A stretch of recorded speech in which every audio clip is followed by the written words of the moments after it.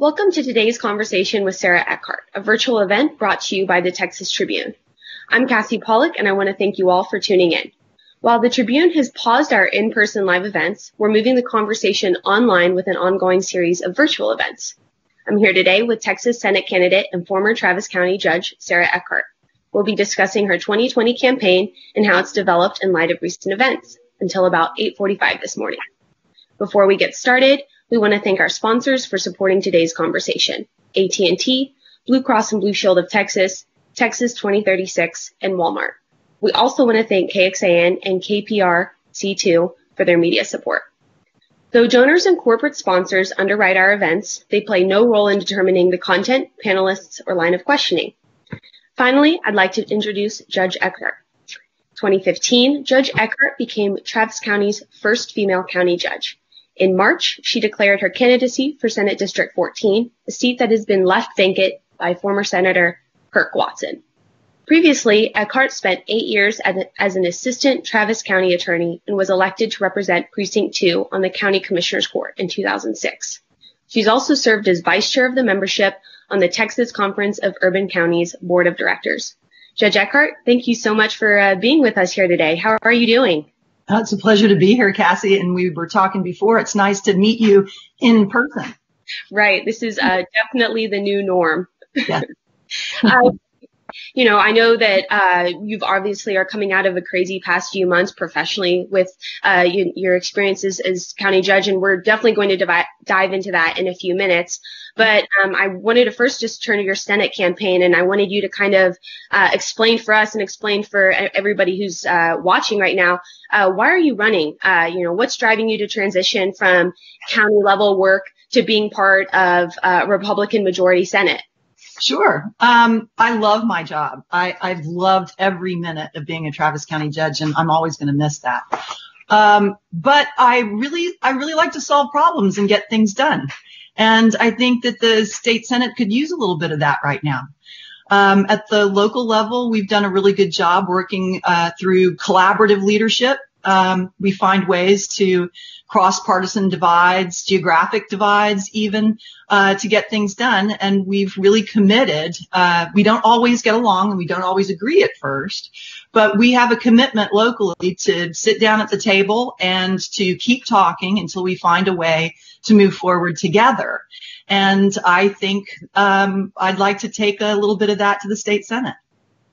Yeah, and kind of transitioning, or 2015 elected first female county judge in Travis County, and that would also be the same case if you're elected to the state Senate seat. You would be the first female ever to represent SD 14. How much do you think that message is resonating with voters in the district right now? I think it does resonate, and certainly we need more of that at the state Senate since there's only 9 female senators in a body of 31. So women in leadership is still a novelty at the state level. But at the local level, Bastrop and Travis counties are no stranger to women in leadership. Half of the commissioners in Bastrop and in Travis County are women. A majority of the judges in Bastrop and Travis County are women. So Central Texas is comfortable and supportive of women in leadership positions, and I'd like to take some of that to the Senate. Right.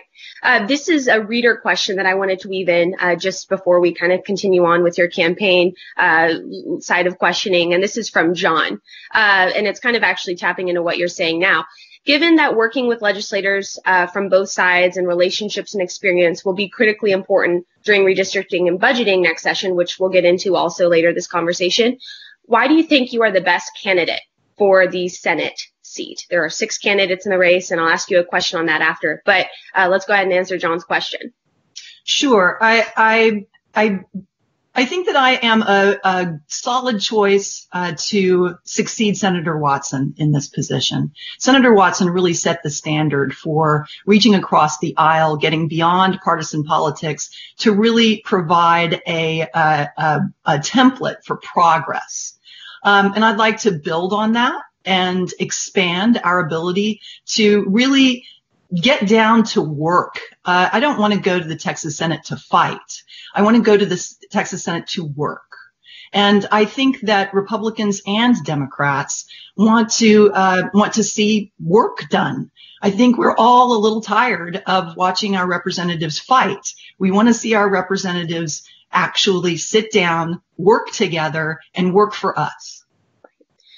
This election has been set for mid-July. Aside from before COVID, I should say, it was going to be in early May. Does a July election date change anything about the race, the dynamics of your candidacy, just the field in general?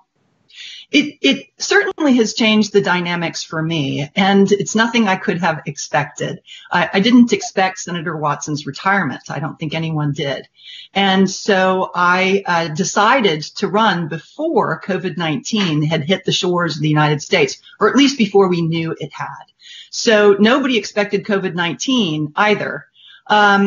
So a July race meant that I needed to take a good hard look at what my community really needed from me. And I decided that I was going to announce my candidacy and put it on hold while I stayed as county judge in order to keep our emergency response team together as long as I possibly could. And I'm really grateful that the Commissioner's Court and Judge Biscoe wanted me to do that. And so now I am the special assistant to Judge Biscoe in response and recovery to COVID-19. So my campaign is getting started a little late, and it is a challenge to fit campaigning in around my work, but I've got to do this work. If I lose a Senate race because I was responding to my community's need in a pandemic, I will sleep well at night. Right. And we will get to county judge stuff here in a little bit, but staying on SD 14 and the race in general, I don't think it surprises anyone that the Senate seat has been a historically Democratic leaning district.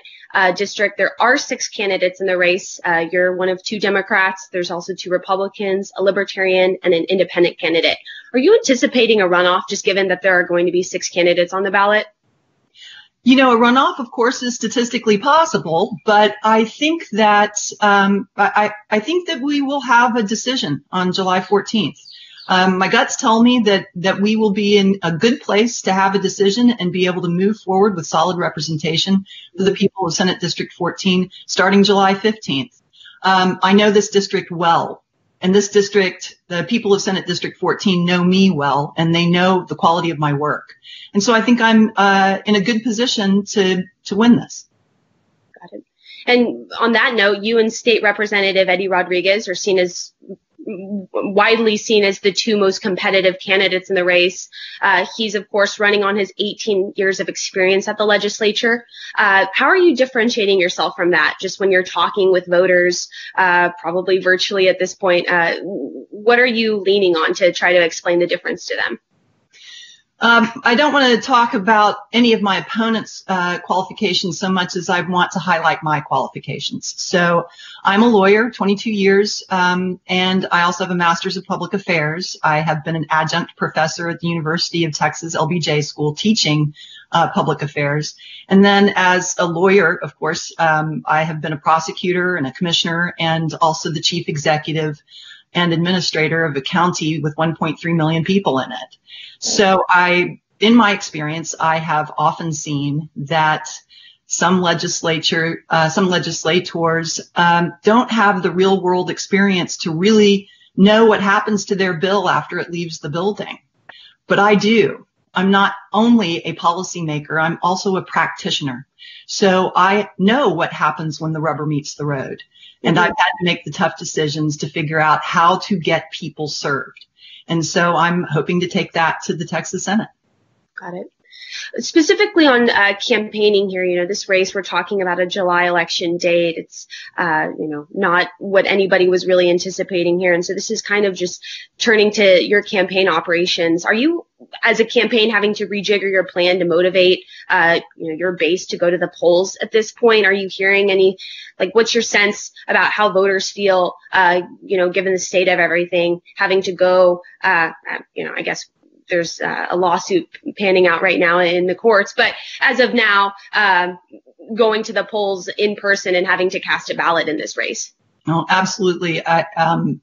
There's a lawsuit going on right now, which curiously, our elections administrator, Dana DeBevois, is a named defendant in the lawsuit, even though Travis County and Dana specifically are huge proponents for what the plaintiffs are trying to get done, which is an expanded access to vote by mail. Right. Everyone's scared, and it is absolutely appropriate to be scared. It's rational fear. And so an expanded vote by mail is absolutely necessary. But even before COVID-19, we have been concerned with a growing movement to disenfranchise people and to scare them away from the polls. So, yes, I am very concerned about voter participation in this race. And we will be doing everything we can through a virtual campaign to give people good quality information that is the best medical science that we can possibly provide, so that people know how to keep themselves safe and vote. Right. So a virtual campaign is a challenge, but there's also some benefits to it. It's cheaper. There's less flash and more substance in the virtual campaign space, I think. And everyone's having to adapt. So campaigns are adapting too. Yeah. And on that note, virtual campaigning, I know that you yourself are pretty active on Facebook, Twitter, Instagram. How is your campaign trying to replicate things like door knocking and block walking and town halls? I've actually had, I started virtual door knocks where I literally stood at the door and my daughter would open it and then I would videotape my spiel. Also, we have been doing videos from my attic, my Emily Dickinson attic, doing updates, periodic updates on what's happening in COVID-19 world. And also we're having Zoom parties. As you may know, I do coffee jolts, during normal times, not COVID-19. I would do coffee jolts the third Thursday of every month. We're now doing them every Thursday, along with a policy pint on Friday afternoons. And those are Zoom parties. People will jump on Zoom and we'll talk about policy. I get more juice out of those kinds of events, whether they're virtual or in person. They're like think tanks for me. Mm-hmm. I get great ideas from the people who come to those and say, here's my problem, or here's my idea, or here's my criticism. It's really gratifying to me. Yeah. And on fundraising, I mean, what's it been like trying to raise money for this campaign during a global pandemic? Has this economic downturn that we've seen, practically happen overnight, has that turned off the taps of typical Democrat donors that you may have gone to otherwise? Everybody is in a space of uncertainty economically. So definitely people are thinking twice about how they want to spend their money. And I completely understand that and respect it. I'm not looking to buy a Texas Senate seat. I'm looking to earn one.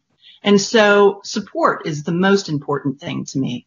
Certainly there has to be enough resources to get out the vote and get out the message. And I'm confident that we will have the resources to do that. But again, I'm not looking to buy this seat. I'm looking to earn. Right. Let's move over just to a set of questions about if you end up winning election to this Texas Senate seat. You're talking a lot about being an effective senator, working with people, getting things done. So how do you plan to work with GOP senators? It is a GOP majority Senate legislature. There's a Republican governor. And to that end, working with other Republican leaders, just given past dust-ups that you've had as a Democrat official. I find a lot of creativity in our conflict. Conflict is not a bad thing. That's what democracy is about. And I have good friends in both parties. I've worked across the aisle as a member of the Conference of Urban Counties. I've worked across the aisle in developing the relationships with my county judges that surround Travis County. Certainly the Capital Area Metropolitan Planning Organization is a bipartisan and sometimes, frankly, partisan organization in which I have made solid friends. I have a personal philosophy that everybody is welcome and nobody is an enemy forever. A person who is against you one day may be your best ally on the issue the next day, on a different issue the next day.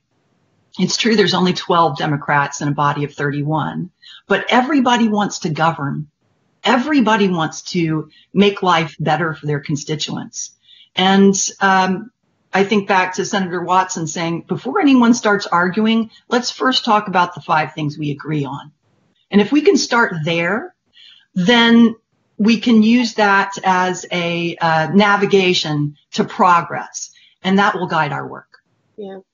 Obviously, one thing that's going to be really central to next session, you're already seeing a lot of talk about it now, is this projected budget shortfall, just again, given the pandemic and what that's done to the state economy. Finance Chair Jay Nelson, a Republican from Flower Mound, has already suggested that she intends to use zero-based budgeting as her approach, starting agencies at zero and going from there. Is that the approach that needs to be taken in your book, or is that a good starting point? Well, Jane Nelson is an extremely talented senator and very powerful over the Finance Committee. But I would say that with regard to zero-based budgeting, I know that technique well, and you can't zero out Texans' education, healthcare, and well-being. So in education, we absolutely must fund education with ongoing resources. We cannot plug holes with one-time resources any longer. That just kicks the can down the road. In healthcare, we must get Medicaid. We've earned it and we deserve it and we should take it. And then in well-being, one thing COVID-19 has illustrated in a deep way is that you can't be pro-business without being pro-worker. And what our Texas workforce needs healthcare, childcare, and it needs workforce training so that we can keep up to speed with the changing economy. Mm-hmm. This is another reader question from Chris this time. Former Senator Kirk Watson was a leader on higher education issues, among others. What's your policy prescription for Texas higher ed, and to what extent do you see yourself involved in higher ed policy if you were to win the seat? I would be absolutely involved in higher ed. You know, the University of Texas has been an indispensable partner, helping us through COVID-19 by modeling the facts on the ground and giving us a glimpse of what scenarios we might face in the future. Without that kind of partnership, we would be flying blind. As a proud graduate with 2 advanced degrees from the University of Texas, also, we have relied so heavily on the talent that the University of Texas pumps out into our community. And the same is true for the entire university system, all of our state universities. I'm a big believer in our community colleges as well. We must invest in our future generations by investing in public education K through 12, as well as our community colleges and our 4-year institutions. Yeah. Our economic livelihood depends on it. Yeah. Here's kind of a interesting question. What would be the first bill that you would want to file as a state senator? And has whatever that bill is, has that changed since COVID? I guess what I'm trying to get at here is how much has COVID changed the priorities that you want to be focused on as a state senator? Well, you know, it hasn't so much changed the priorities as the order that I would take the priorities, if that makes sense. So before COVID-19, and I can only speculate, but I think before COVID-19, the very first bill that I would want to file, I would want to go to Representative Collier, check in with her first thing, and then refile the bill that she and Senator Watson had last session to make sexual assault victims safer by clearing up the definition of consent. I would certainly want to pick up where Senator Watson left off with regard to the redevelopment of Austin State Hospital. Mental health care and behavioral health care are absolutely essential for our overall health care. It's also absolutely essential to reforming our criminal justice system. So that is where I probably would have started, but for COVID-19. That's not to say I won't still concentrate very heavily in those areas. But right now, I think the first order of business in the Senate is to scrub the books, look for every opportunity inside statute and the Texas Administrative Code to speed assistance to our families that are struggling to survive economically under COVID-19. I would be looking for every way to speed SNAP eligibility, to expand unemployment insurance, to get childcare and training to people who are having to switch to completely different careers or adapt to their current career. Looking for broadband expansion into rural areas. 60% of Bastrop has no broadband. Right. So I think the first order of business is to look for every way we can speed assistance to those families that are struggling. This is another question from an audience member, Craig. According to a study done in December 2019 by the Texas Retired Teachers, by TRS, Texas retired teachers have the worst benefits of any state. What actions would you take as a state senator to improve the conditions of retired teachers? You know, I'm going to back up for a moment because as a practitioner, I like to focus first on what the big issue is and solve that problem. In solving that problem, it's a series of other issues. Teacher retirement is part of it. Teacher pay while they're in the saddle is part of it. We have got to solve our funding issue around public education. I can't say it enough. It is absolutely vital that we provide a sustaining financial mechanism for K through 12 and actually pre-K as well throughout the state of Texas. Public education was the most liberating thing that has happened to our society. Cannot let it go. So absolutely teacher retirement should be looked at as part of that. You can't get good teachers if they don't think that they're going to have good retirement. People will not stay in that career. We will have 20 and 30-year-old teachers, but they'll leave to go do something else when they realize that their retirement isn't sufficient. So it is definitely a part of the program to make our educational system appropriately funded, resilient, and proud.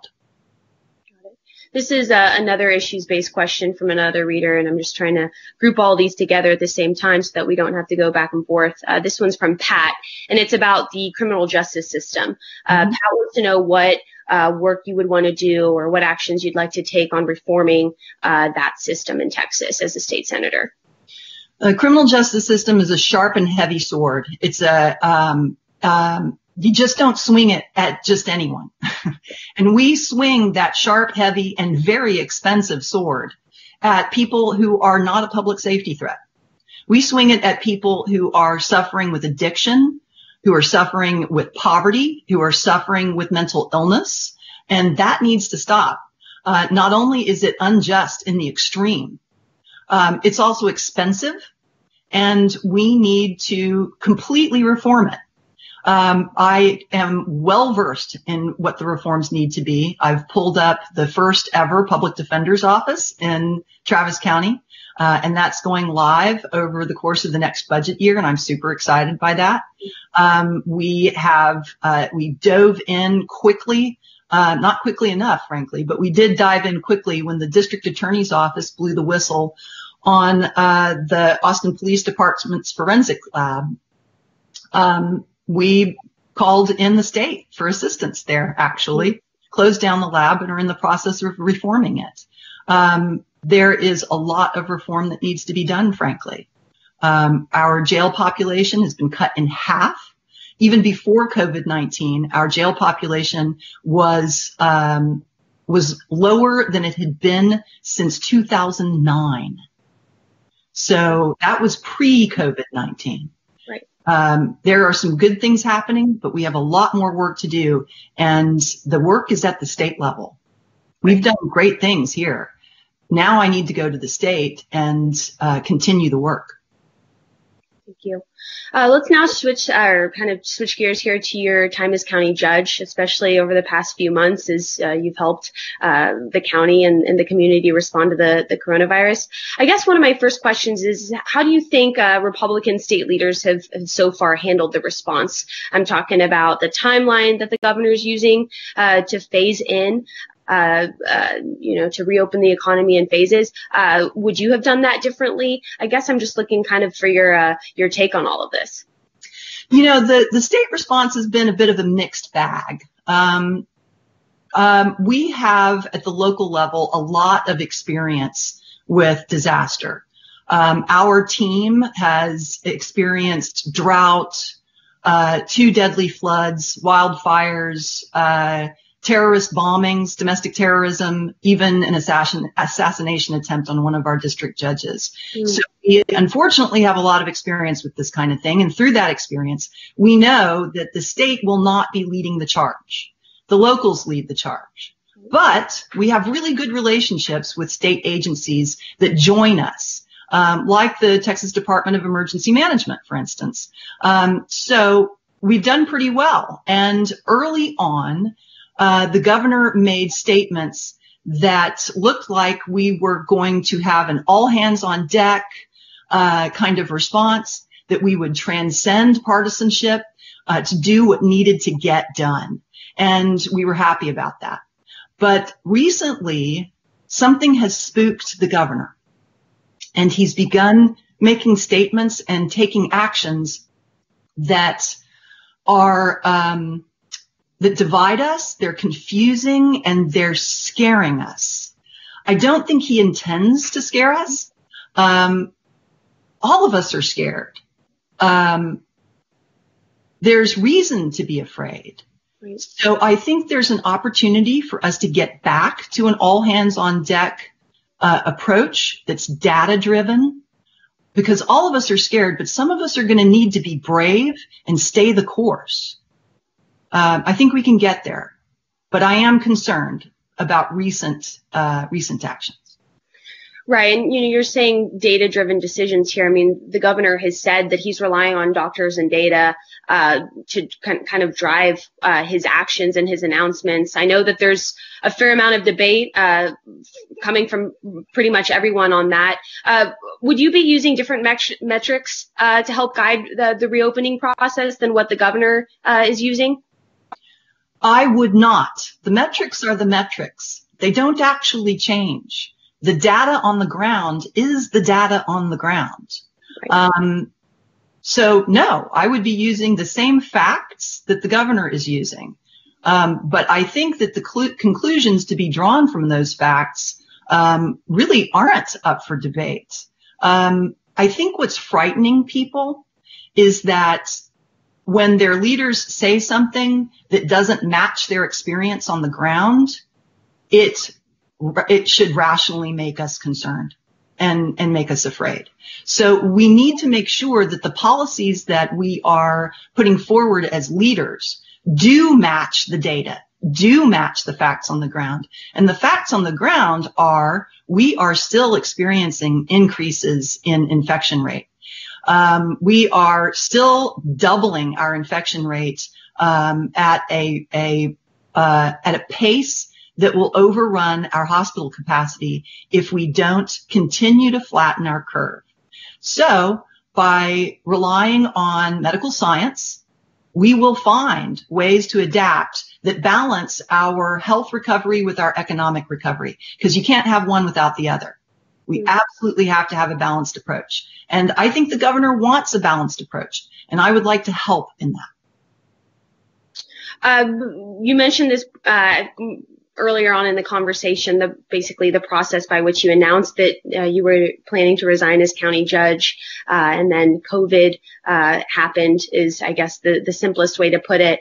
And then you ended up pushing back your effective resignation date by a few weeks. Can you walk us through what making that decision was like? I'm sure you certainly weren't anticipating having to postpone taking that action, but just for everybody on this listening and watching right now, just walk us through what making that decision was like when the situation was still very fluid.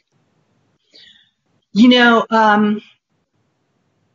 the entire, well, not the entire team, but most of the emergency response team for the city and the county was in Maryland for a FEMA training at the end of February and the beginning of March.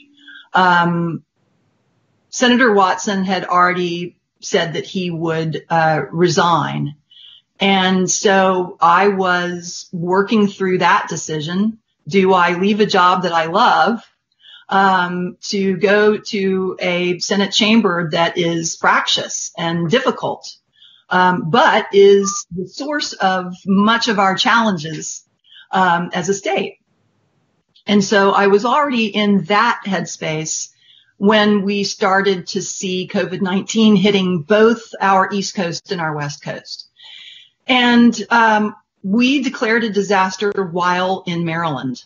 Oh, wow. And by the time we got back to Travis County, it became clear that we had a much bigger pressing issue in front of us that would require swift action. We didn't yet have any evidence of a COVID-19 positive case in Travis County, but we knew from what was happening in across the globe and on the East and West Coast that we had a limited window of time in which to act. And one thing that we knew we would have to do, at least early on, is shut down in order to slow down the viral infection, because we knew we had to prepare our community, prepare our hospitals, and prepare our supply chain, because they were in no headspace to be able to handle what we knew was coming. So I put my plans for a campaign on hold to throw everything at COVID-19. It was, I'm going to be honest with you, it wasn't a difficult choice. When you're faced with a global pandemic, frankly, you drop everything and get moving. Right. So we did. Yeah. And, to that point, we've all acknowledged that COVID is not yet, over. We're not past this. And this kind of gets at a reader question from Anne, which is cases, deaths, those numbers are continuing to rise. And, you have resigned as county judge to run for higher office. You're still in this emergency management position, which we can talk about after. But Anne, is asking how you justified leaving, your post as county judge, in the middle of a crisis.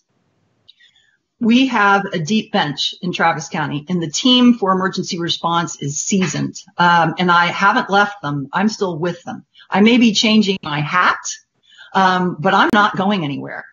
I will do this kind of work with or without title, and I will do this kind of work with or without pay. This is the work. So the state response with regard to our health and economic recovery is absolutely crucial. I am not worried about our local response. I feel very confident in our team. I've worked with them for years. I am not so confident in what will happen at the state level to help us get out of this health and economic crisis quicker. I am not as confident that our state response will minimize unnecessary illness and death. And I think that as a policymaker and a practitioner, I can bring a unique perspective and talent to a team of senators to flatten out the curve and get us back to school and back to work in a way that adapts to COVID-19. Mm-hmm. While you're campaigning, and this has come up already a couple times, you're serving at the county level in emergency management position under Judge Shambisco. Can you walk us through just what that looks like for the foreseeable future? What are you doing in that role? What's your place in continuing to respond to this at the local level? Sure. First of all, I'm so grateful that Judge Bisco would come back. Judge Bisco absolutely radiates calm, and confidence. People are feeling so much better knowing that Sam is there. Judge Bisco came on board in the March timeframe, I cleared out my office entirely and moved to a little office down the hall and moved in furniture that was more to Judge Biscoe's liking. And he has been in the office since mid-April. He has been meeting with all the county executives, preparing for the budget. Our budget is going to be a little nutty this year. The state's budget is going to be even nuttier. So Judge Biscoe took all of the administrative functions of county judge starting mid-April. And I focused on COVID-19. So now here we are mid-May, and we've already gotten a good groove. We are meeting regularly, mostly virtually, but we do meet in person once a week in the office at 6 feet distance with masks. And also I am staffing him at Commissioner's Court. Got it. Thank you. And I have to ask this question just because you mentioned local budget, which sets off something in my mind about the conflict brewing on property tax limits. I've already started seeing a bit of debate about that. The Texas Municipal League, for example, thinks that cities and counties can use the old rollback rate of 8% thanks to the disaster declarations that have happened because of COVID. And Abbott has already said that he disagrees. And, Attorney General Ken Paxton, for his part, says that his office is looking into it. What do you make of that? Do you think that the city of Austin, if it's not allowed to go back up to the 8% rollback rate and instead stick with the new 3.5% election trigger? I mean, what does that do for a local government like Austin? Well, again, I'm going to go back to the idea that we really need an all hands on deck approach to this. There's going to be a gaping hole in the state budget. There already is because of reduced sales tax and oil and gas revenues. I mean, it is a massive hole in the state budget. But there are also holes in our municipal and county budgets that are pretty significant.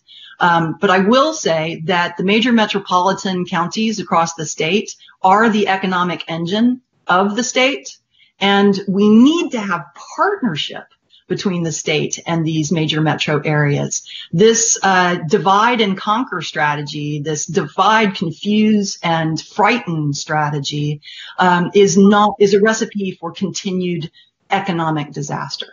We must harness the economic power of our major metros in partnership. And so this kind of bickering is not serving us at all. So, would you like to go to the budget question? Because I'd like to jump on budget. This seems like a good segue. Is that okay, Cassie? Go ahead. So as I look at the budget, we do have real structural problems at the state level. There is a rainy day fund that will probably have about $8 billion in it. And then there's also federal stimulus money, CARES Act money that's come into the state, that is also, the state's portion of pass through is probably about $8 or $9 billion. But still, both of those pots of money are one-time dollars. They are emergency dollars. They are not ongoing revenue. Right. So we are going to need to get to a place at the state level and exert some discipline to put one-time dollars to one-time needs and then ongoing revenues to ongoing needs. We are going to need to pop the hood and get down into the engine block of the budget to fix some of these things that have been kicked down the road for too long. Now, I have that kind of experience. The legislature meets every other year, and its major deliverable is a budget. But counties pass a balanced budget every single year. So every year, for 11 years, I've been in negotiations for the county budget. For 5 years, I have presided over that budget. Every year, it's balanced. Every year, we stretch diminishing dollars across competing interests to provide health care, to provide public safety, to provide justice, to provide parks, roads, and emergency response, as we've seen. Right. We do this even though we have unfunded mandates from the state. We do it even though we have irrational revenue caps from the state. And curiously, even Senator Betancourt has praised Travis County's budgeting process. So I would like to take some of that to the Senate. Thank you. I appreciate that. I know that we're running out of time here, so I wanted to fit a few more questions in. If you're successful either in July or in a runoff, if you end up in the Texas Senate, what plans do you have to help Texas Democrats up and down the ballot? You're going to be in a new role at the state level. Do you have predictions on how Democrats do this fall in a presidential year? Do you have plans to help House Democrats who are either seeking re-election or seeking a House seat? Yes, all of that. And the best campaign strategy of all for the Democrats is governing well. Absolutely, far and away. The way we win hearts and minds is by governing really well, doing the work and making progress for Texans. So absolutely, we need to get the vote out. Absolutely, we need to fund campaigns. Absolutely, we need a strong party, and we need to govern well. Thank you. Want to fit in a couple more reader questions here. This one is from Linda. What are your ideas about solving the so-called quote unquote water wars in Bastrop County with multiple mass permit demands on their slow recharging aquifer shared by other counties? Does Austin's pro-growth policies conflict with the needs of your would-be Bastrop constituents? Yes. The answer is yes. And that's what makes this district particularly energizing for me, is because we do have the both urban and rural interests here. And we do have a very precious resource, which is our groundwater and our surface water. We have the Colorado River running right through the middle of both of the counties. And then Travis County is dry, whereas Bastrop County is wet because Travis is over the Trinity and Bastrop is over the Carrizo-Wilcox. So I have been, in the saddle for years, literally, working with Bastrop County and Travis County and also other surrounding counties to solve that conundrum. We're all in this together. Our economic well-being is interdependent, and it is absolutely interdependent on our water resources. So we need to, just as I've said before, irrespective of what our differing positions are, we need to identify what we agree on, and we need to get to the table and stay at the table until we can figure out how to make progress in a way that's effective, efficient, and fair for everyone today, but more importantly, for future generations. If we squander this resource, that is the ultimate in sin. We squander this resource, and my children and your children and their children don't have water in the future, we will have failed, absolutely failed. Thank you. One last question again from another listener on this interview. His name's Christopher. Today is my 40th birthday, and all of your 52 years. What is your biggest achievement yet in public office? I added the public office part, but I suppose you could answer it both ways if you'd like. Well, first of all, I'm 55. I'm going to be honest with you. I'm 55, but happy birthday, Chris. Honesty. The big double nickel, man. My proudest accomplishments, I will confess that I have a hard time coming up with accomplishments lists because once I'm done, I move to the next thing. But where I'm most proud is when I've been confronted by a difficult problem, sometimes that had a recent fail, and figured out through partnership how to get around that obstacle and make some progress. So I am proud that when our bond election for much needed court capacity failed, we licked our wounds, learned our lessons, and then came up with another location that was better and a funding plan that was cheaper for the Travis County taxpayer. So that was cool.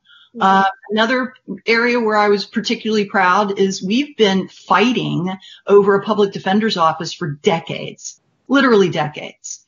And then I saw a moment where we might be able to run through a window of opportunity to get a public defender's office for the first time. And it was hard, And oh my God, the long knives came out. It was, the judges were fighting with the prosecutors, who were fighting with the activists, who were fighting with the Capital Area Private Defender Service. The trust was low, but we stayed at the table. We would not leave until we figured out how to move forward. And we stayed at the table with the state. And the state came through for us. Mm-hmm. And so I'm really proud of that too. Thank you. And happy birthday, Christopher. Thanks for the question. That is all the time we have with Judge Eckhardt today. So thank you, everyone, for tuning in. And thank you to everyone who supported today's event. And, of course, thank you, Judge, for being here for today's interview. If you want to become a Texas Tribune member and support our public service journalism, go to texastribune.org/give. Have a wonderful rest of your day. We will see you next time. Support the press, y'all. We need the press. So thank you very much, Cassie. Thank you, Judge.